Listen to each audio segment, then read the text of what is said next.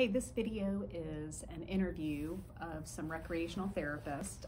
There are lots of interesting folks that I know who are out there helping stroke survivors, and so I wanted to talk with some folks who are recreational therapists and find out a little bit more about what they do so I could share that with you and you could investigate maybe somewhere close to you to be able to find somebody to help you with some therapeutic recreation. So at the end of this video, I'm going to give you a little bit more of a tour of the internet where you can search and find some things. All right, now the recording is in progress. So real quick, I'm just going to introduce, myself. So I'm Shannon, and I'm here with some recreation therapists who live here in the Greenville, South Carolina area. But they do some awesome stuff, and I wanted to learn more about what it is exactly that they do, what their training is, what they're doing here in Greenville, and sort of what is possible for folks to access a recreational therapist if they're outside the Greenville area. So I'm going to let these ladies introduce themselves and talk a little bit specifically about their background and what they do. Yeah. I'm Conner Mager. I'm a recreational therapist here at Prisma Health Rudder CPs for almost 4 years now. My population is mainly serving outpatient, TBI and spinal cord injury, as well as implementing the VA Adaptive Sports Grant. And so along with that, our other adaptive sports program is the UCAN Adaptive Sports for people in the community with physical disabilities. So. And then Danielle, how about you?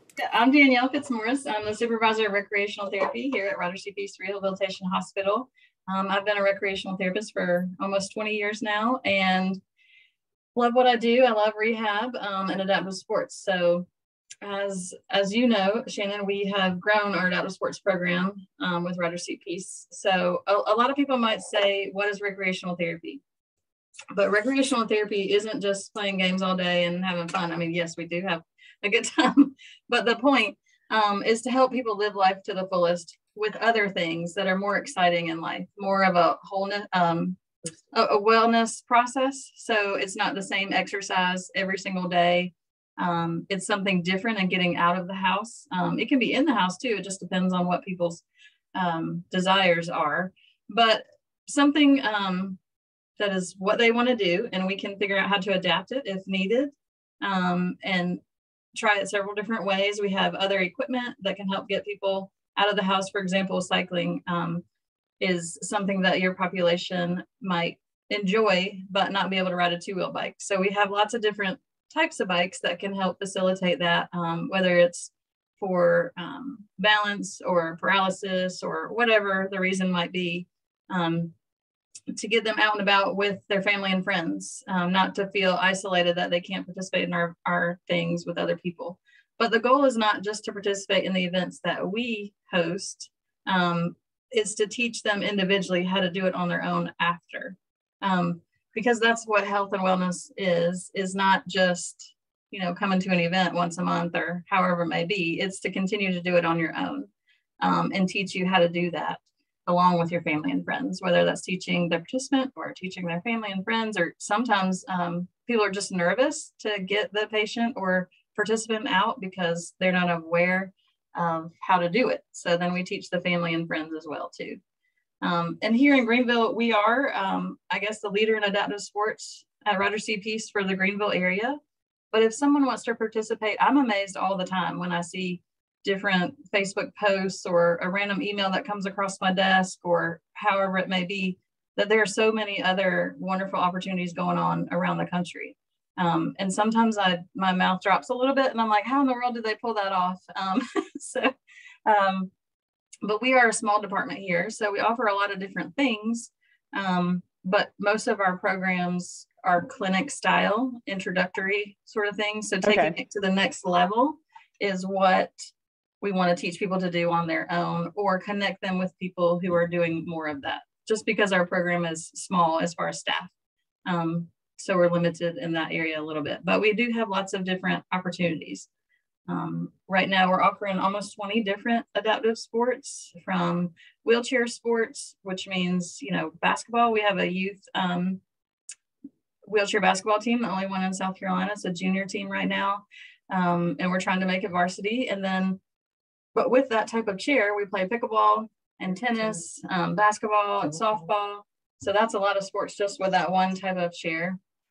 We offer cycling and golf, and I wanted to say, just because we use the word adaptive doesn't really mean it has to be adaptive, if that makes sense. It just might mean that we take extra time with someone or teach them how to stand in a different way. They might not use anything that's really a different adaptation. We're just teaching them different techniques than the normal technique. So we do golf, we do sled hockey, we were doing curling for a while, but that's not super popular right now. Yeah, we do archery, we do water skiing, we do alpine skiing. That's kind of been on hold for a minute, but we're hoping to bring it back. And then what else do we do? That's not it. I don't know. So many other things. I can't even think of all of them right now.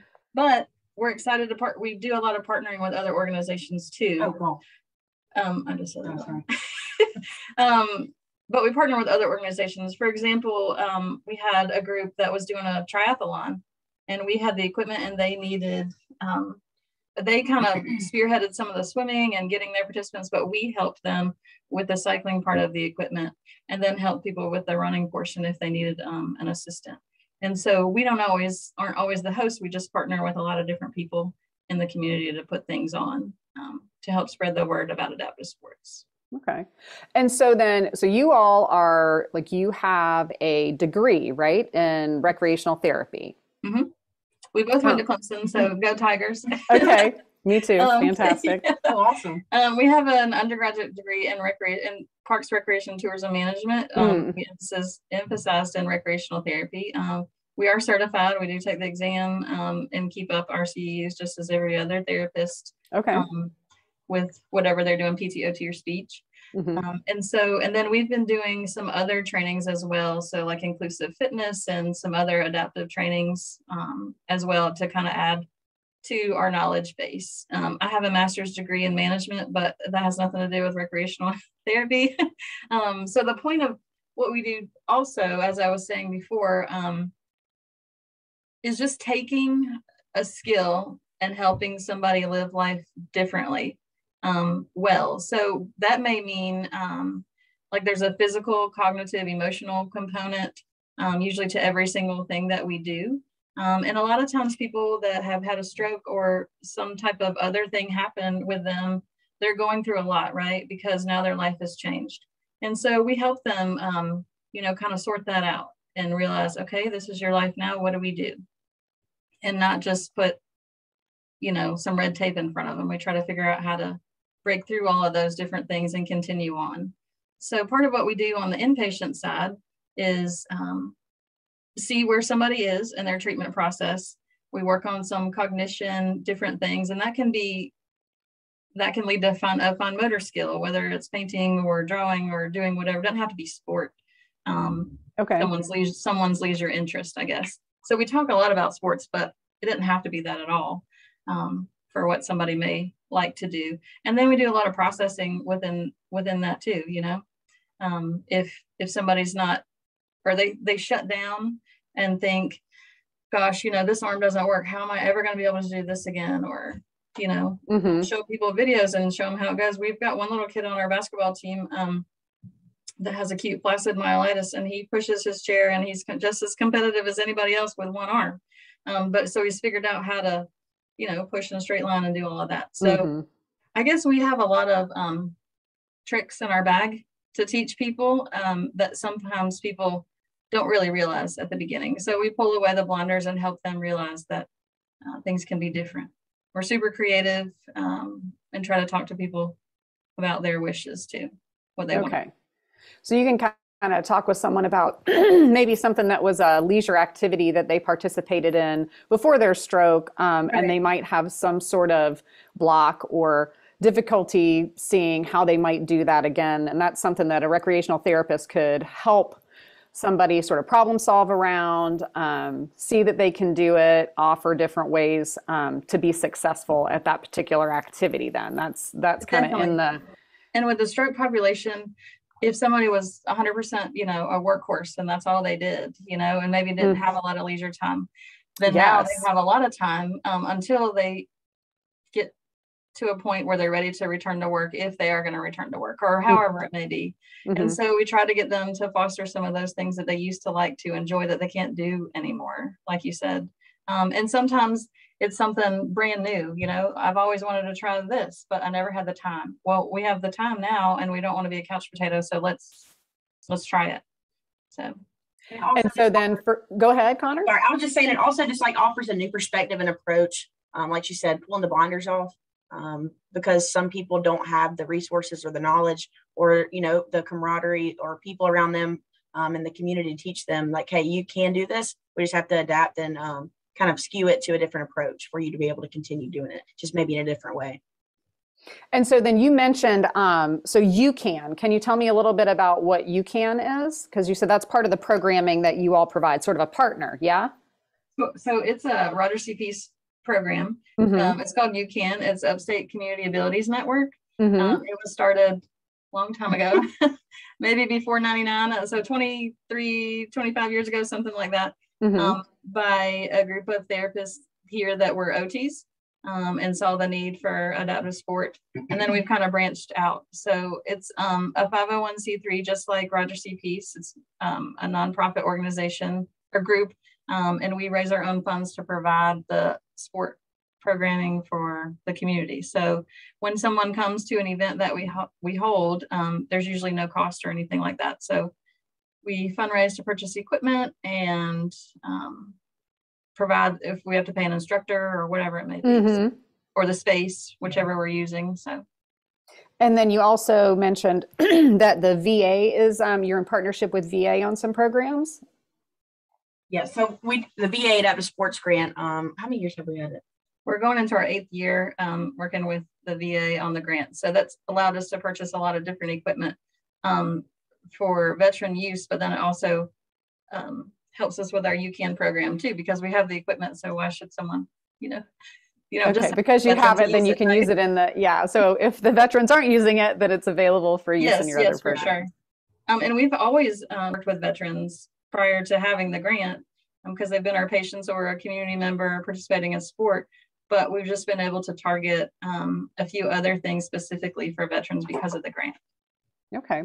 And so in my mind, I feel like yours is, because I don't have a perspective, but I'm like, oh, the Rogers CP's program is a big program. I feel like, there are like 20 sports. I know you're out in the community, you're doing a lot of different things, but you mentioned you're actually small. Is that, do you feel like there are other larger organizations across the country who are doing similar things? There are definitely larger organizations. What I mean by small is we have a small staff. And we have our stuff in a bunch of trailers in every closet and nook and cranny in the hospital. Okay. There are other programs like National Ability Center out in Utah, and they have an actual facility just for that. Okay. It's not connected to a hospital. And so, or people have their own gym, like we're using a basketball gym at a church. So what I mean by smaller is that we have a lot of tentacles out in the community and partnerships to work in different places, but we don't necessarily have our own gym and our own pool and we have to use partners in the community. So. Gotcha. So, how many sort of organized recreational therapy programs are there out there? Because again, I kind of felt like, I haven't always lived in Greenville, but I've worked in rehabilitation, and I feel like the inclusion of recreational therapy in inpatient was pretty unique when I got here. I worked in for-profit settings. And so I was shocked that we still had recreational therapy as part of what we offered in inpatient rehabilitation. And then again, I feel like the program's pretty expansive in what you have to offer. And I just wonder sort of how prevalent is that out there beyond the upstate of South Carolina? It's definitely, so in an inpatient population, I'll say in a rehab hospital, we aren't reimbursable. We aren't billable in that aspect. So you have to have a hospital who believes in what you do and what it provides for the patient. I used to work at Shepherd in Atlanta, and they were a philanthropy funded recreational therapy department. So the hospital wasn't funding them. They definitely supported them, but they were philanthropy funded as that department. But most rehab hospitals, if they're CARF accredited, then they will have a recreational therapist, maybe one. They might not have a lot, but it's a requirement to provide recreational therapy if you're CARF accredited. And then so, CARF accreditation, spell that out, because what is that? Go ahead. CARF. So certified accredited rehab facility. Right. Okay. So, and that's like, it's a big deal. Like I forget how many years they come in and they look through a program and make sure that the program is meeting criteria for a particular specialty. Every 3 or 4 years, I believe. We just had one, but it was virtual, so it was different than now. Maybe a little bit less stress, I hope. Well, still stressful. Yeah. So if you're at a facility like that, you're definitely going to have recreational therapy. Okay. Sometimes people will go to, let's say, like a subacute kind of nursing home rehab for a little while. And most of those do not provide a recreational therapist. There are a couple of facilities here in Greenville that do, but if it's a larger facility that has more of the nursing home component, long-term care, then most of those recreational therapists might be called like an activity therapist, or they might not actually be certified, but they're providing that programming within that facility. So a lot of times they are a rec therapist, but sometimes they're not. You don't have to be. It just depends on what their requirements are. But I will say within Greenville, there are several. We're the only rehab hospital. There is a new rehab hospital, but they do not have recreational therapy as part of their treatment plan for patients. And we do. So I find that unique. More of a holistic approach is beneficial for patients. And then any other recreational therapist that's within Greenville is most likely working for the county or a school system or nursing home, something like that. Or they might be a rec therapist wearing a different hat. Gotcha. And doing something different. Sure. So if someone, like, how does somebody who say they've gone to say like that rehab hospital that doesn't offer recreational therapy as part of their inpatient program, and they become an outpatient, and a lot of times, people might get sent, they might just go to the closest outpatient therapy clinic near them, which probably is not going to have a recreational therapist. How can somebody kind of, if they're interested in looking at, expanding their options for leisure, or maybe resuming some kind of activity that they were interested in, how can they find out if they have somebody in their community like you? So the first would be just to make a phone call, I guess, to the main rehab facility if they didn't come from there. But really just to do a simple Google search, recreational therapy near me or something of that nature. And because Conner's working in outpatient, I don't even honestly know if that pops up in Google. It probably doesn't, because it's not a billable service. It's just something we help provide.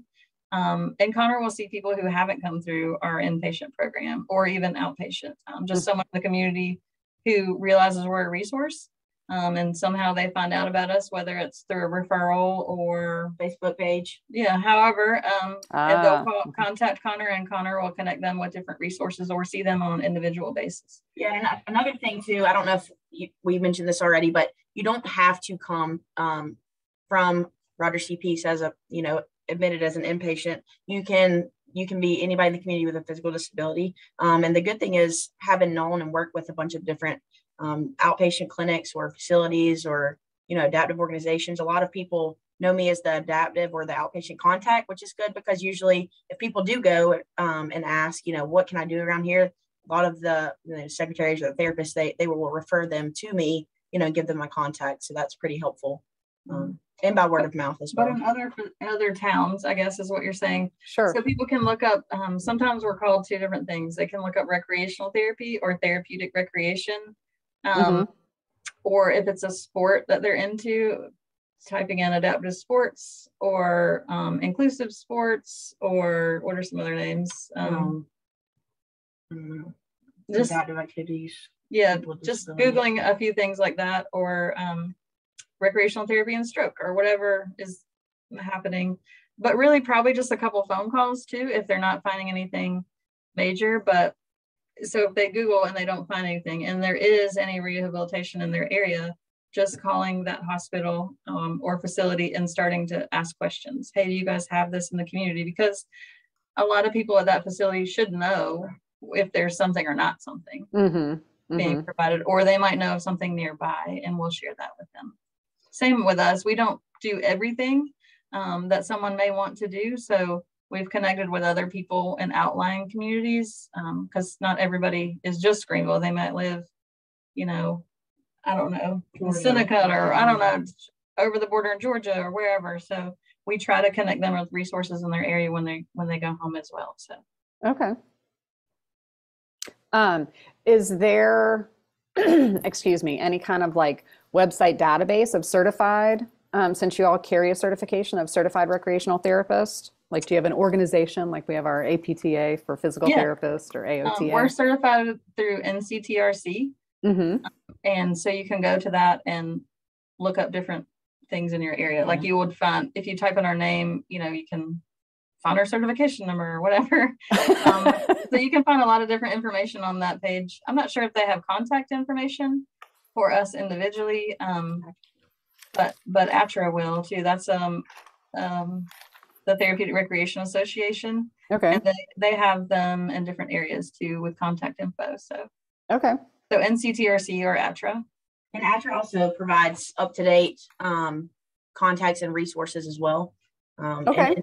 And if they don't have a specific resource someone may be looking for online, you know, you can always call that number in their customer service line as well. I've actually done that for myself.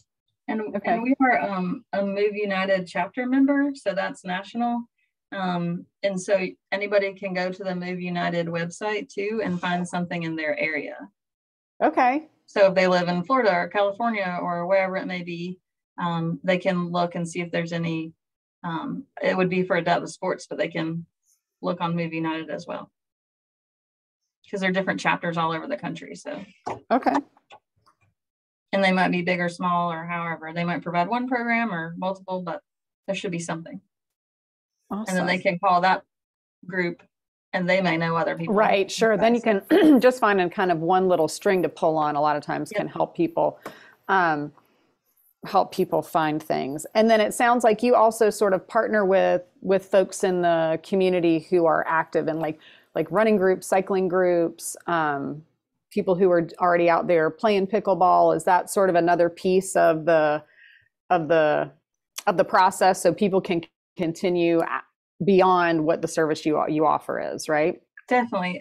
So we can't be experts at everything. We try to be, but with our limited amount of resources and staff, then that's why we partner with people. And so actually the woman who was helping us with golf started adaptive pickleball. So we tried that because she got into it personally and was like, hey, maybe we should try this. And so we had chairs. And so we started it. And then their organization is kind of taking off. And we partner with them to do clinics for ourselves. But then their goal is to offer it on a more regular basis. You know, if someone wants to play twice a week or whatever it may be. So we're helping them with a few different things too, with resources so that they can get that off the ground. Because we can't provide pickleball every day of the week because we have other things to do. So that's, I think, great how we've been able to partner with different people in the community. So we just kind of maybe a hub and then help them figure it out too. And then. All right. Was there anything else that you would want somebody to know about what recreational therapy has to offer, or kind of like the fun stuff that you guys get to do with folks? She's really good at the heartwarming stuff.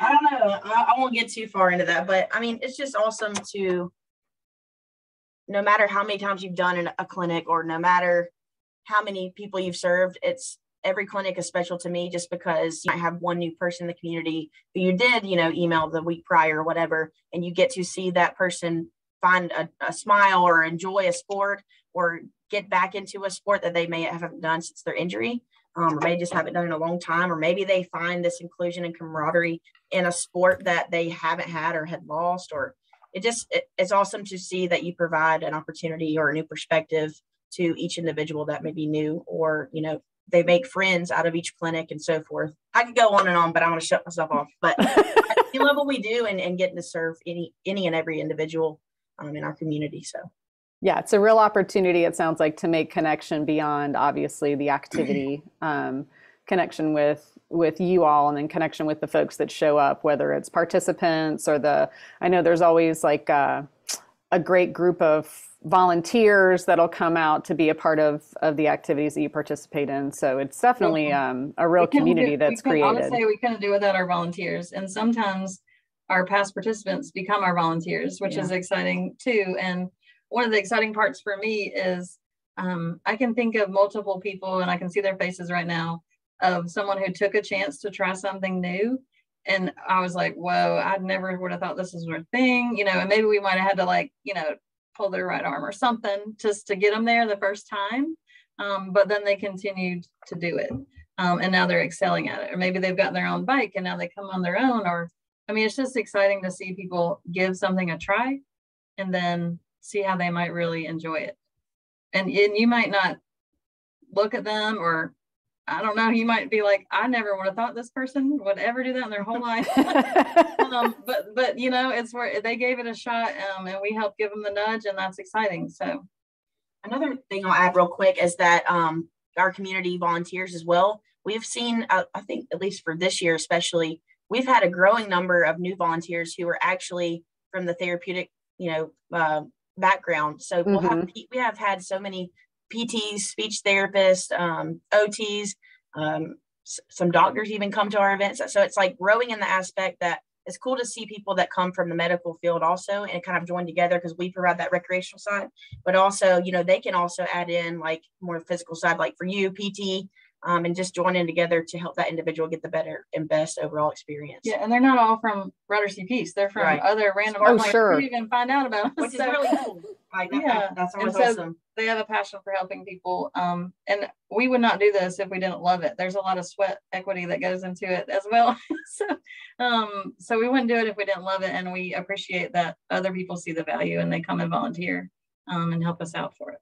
So, well, I really do think what you all have to offer is awesome. It's grown. I think that's been real exciting, excuse me, in the period of time that I've been here in the Upstate, all of the opportunities that you all continue to offer. It's really exciting. So I'm going to put up, I'm going to have some links to some information and your Facebook page, and put up some of the pictures of like the ski bash and some of the other stuff that you all are doing here. And hopefully that can get some folks sort of pulling on strings, maybe if they're outside this community, or folks who didn't even realize how many things that you all have going on here that they might want to take a chance on now that they've heard that some people have kind of stepped out of their comfort zone and you guys have seen it be real successful. So I want to share with you a little bit specifically about where Conner and Danielle work.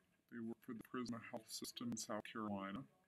And this is the web page for their adaptive sports and events, just so you can get an idea of maybe some things that might be available near you. They offer alpine skiing because we are in proximity to the mountains when we have good weather and it can snow. So there's some assisted skiing. I'm going to put this link in the notes for this video so you could check this out if you wanted to. Here is cycling, and so in this particular video, I know there's one person who is cycling who is a stroke survivor. We do have nice rails to trails bike systems in the area of Prisma Health, so that does make it nice. But this would be a person who's here assisting this person riding the bike. There's some adaptive golf video. They also offer pickleball and sled hockey. They don't have videos up for that, but they also have videos up for what they call their ski bash, which is their water skiing event. And that's kind of neat to look at to see how much support the water skiers get in the water. There are folks in the boat watching the person being towed behind. There is like a ski-doo that rides along with the person, and all kinds of folks to help people get set up and going when they get in the water. So that's a little bit specifically about what Conner and Danielle are involved in for some of the outdoor activities and indoor activities that they support. There's also another organization called Move United, and I wanted to show you this, that you can get on their website and look for what's going on in your area. So, for example, if I search Florida, you can see what is there, and there may be something near you, or an organization that you want to reach out to see if they might have something that you would be interested in participating in. So I'll have that link in the notes as well. And then I wanted to show you this website called My Recreational Therapist. So if you look up at the top here, there is a therapist sign up, but there's also a client sign up. And if you're looking for a recreational therapist, maybe you're considering it something that you might want to try out or speak to a recreational therapist about, you can sign up for an account, and then they just ask that you create a job description. And I feel like that could simply be that you just want to explore how a recreational therapist could help you. And this website helps match you up with folks who might be appropriate for you. Then you could interview them to work with them. So I thought that was actually kind of cool that there is a clearinghouse. And then just so you know, this particular website is supported by the American Therapeutic Recreation Association. So that's that governing entity that Danielle was talking about. So this is a legit website that you could check out. And you can really learn too. They do sort of relist all sorts of things that recreational therapists can help you with. And I'll include this link in the notes as well. So thanks for checking this out and trying to learn a little bit what a recreational therapist can do for you.